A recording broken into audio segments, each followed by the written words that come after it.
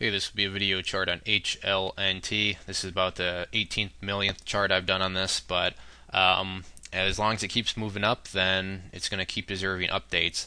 I do know the last time I did it, or the last time I remember doing it, I should say, was on this day right here. I can't remember if I've done it since then. I don't think I have. But like I said, I remember on this day that usually a candle like this would imply that there's going to be a bigger type pullback, but this chart has been the exception and not the rule. And sure enough, it went through this little tiny consolidation where it went sideways and then blasted off again this week to put in new high. So, one of those things where you got to look at kind of the overall picture. Yeah, sure, the letter of the law would state when you see a candlestick like this, that means pullback. But then you have to assess, the whole chart and just see how it's been pretty much a monster. So, if anybody went short right here, obviously they got squeezed out. So it's just one of those things where you got to look at the overall chart and just can't, rely solely on one candlestick. And as always, even if this was a chart that, wasn't an exception, but usually was a rule, these sorts of candles need confirmation anyways, which, was never given. So, quick little lesson there. Anyways, back to the chart. Pretty much just going to put myself on repeat since it seems like I'm always saying the same thing, but put in new highs, and we've been consolidating the past couple days, going sideways. According to the chart, it looks like a pullback, technically should be happening, but that's why I just talked about that, because this chart has been the exception and not the rule. The reason I say it looks like a pullback may be coming is if you look during the sideways action, volume has kind of been going down, which shows that it might need a little bit more of a rest. But if the chart keeps up with the trend it's been, it's going to break all the charting rules and just continue to head up anyways. And the other thing I want to address was I had some people saying, there's a big negative divergence going on with the volume. Things are looking like it's probably going to collapse. And this was all said in private, so. But what they're talking about is, yes, the price has been going up, and then they're looking at this volume and seeing, but look at the decreasing volume over time.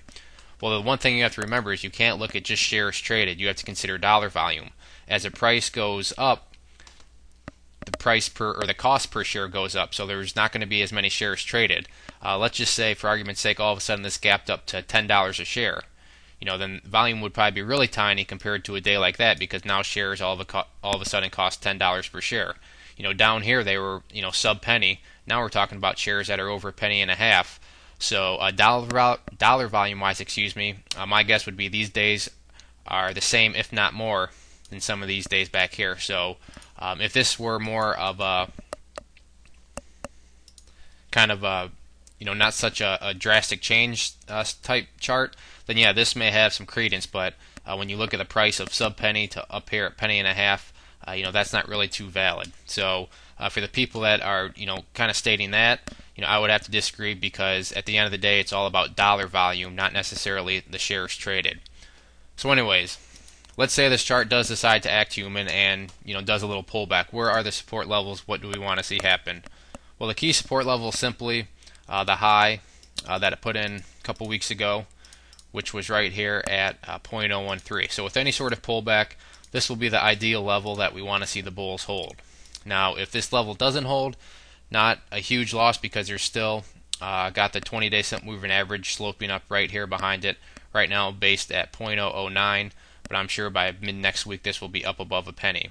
So for the people that are wondering where the support levels are, the key ones are going to be right here at 0.013, and then the 20-day simple moving average, which changes in value every day. But these are going to be the two key ones to look at. Now, in terms of resistances, pretty straightforward here. It's just simply going to be the highs of these two candles, which I think is, let's see, this one's 0.0186, this one's 0.0185. So for argument's sake, I'm just going to say 0.0185 is going to be the next area of resistance. I'll make that nice and thick, because that is pretty much the only resistance. Going like this, you can see that essentially the chart's in blue sky breakout territory. If you wanted to get nitpicky, we could drop down a resistance right here at 2 cents, because that's where the price previously was way back when. So if you want to count as 2 cents, but even after 2 cents, that's where a big blue sky breakout would continue, because looking back here, you can see resistances are very much few and far between. Overall, though, the charts continues to act like a monster. I think I first started covering it down here at 0.004, and many hundreds of percents later, it's still chugging strong, consolidating strong. So as long as the support levels hold, which they've been doing a great job of, then nothing to really fret about. And if the theme keeps up where this doesn't really do much pullbacks, here was the technical pullback. Once again, here was kind of a wimpy little pullback. Here was the next little pullback. So if this trend keeps up, this level probably won't even get hit. But if we do see a pullback, this is going to be one of the key support levels, along with, like I said, the 20-day simple moving average. So if there are any other questions on the chart, please let me know. If not, I'd encourage you to check out bullwarriorstocks.com. If you go there and sign up for the free newsletter, you'll be sent a free ebook, and with your newsletter subscription, you'll get chart setups, trade ideas, educational pieces, all sorts of things from penny stocks up to big boards. So there's a good variety, something for everybody. It is all free, so I'd encourage you to head to the website, sign up, and see what it's all about. One more time, this was HLNT. Thanks for listening.